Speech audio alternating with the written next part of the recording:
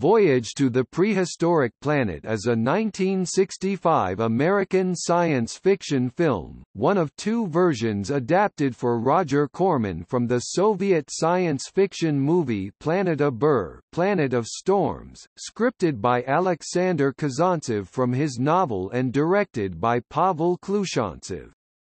Curtis Harrington oversaw the editing and dubbing of principal portions of the source film, and directed new principal scenes featuring Basil Rathbone and Faith Domergue. The resulting new film was then syndicated to television by American International Television Inc.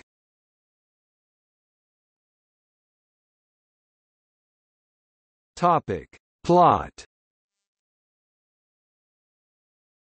The film essentially follows the story of the Soviet original, with Rathbone and Domergue replacing two Soviet actors in roles as space station monitors of the primary action.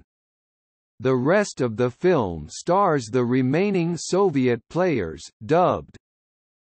In the revised telling, it is 2020 and the Moon has been colonized.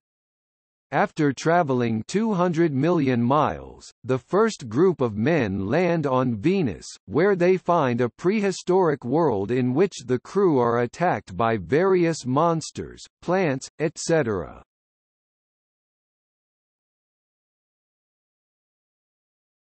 Topic: Cast.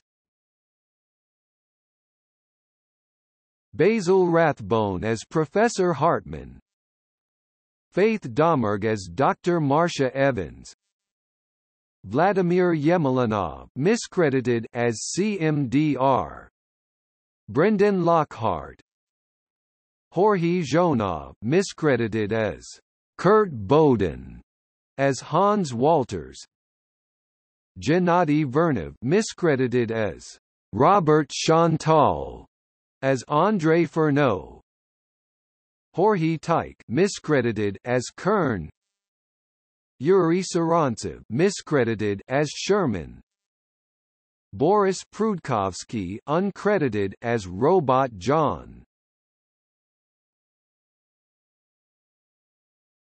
Topic: Production. The American-made scenes were shot at the same time as Queen of Blood, another film directed by Harrington that was developed around the story of, and footage from, a Soviet film and which also used incidental effects shots from Planet of Burr. Basil Rathbone and Faith Domergue shot their scenes in half a day using the same costumes and on the same set as Queen of Blood.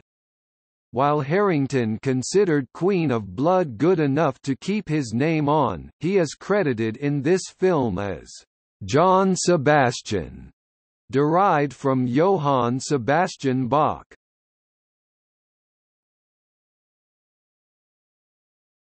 Topic: Reception. In a retrospective on Soviet science fiction film, British director Alex Cox called Voyage to the Prehistoric Planet an act of cinematic cannibalism.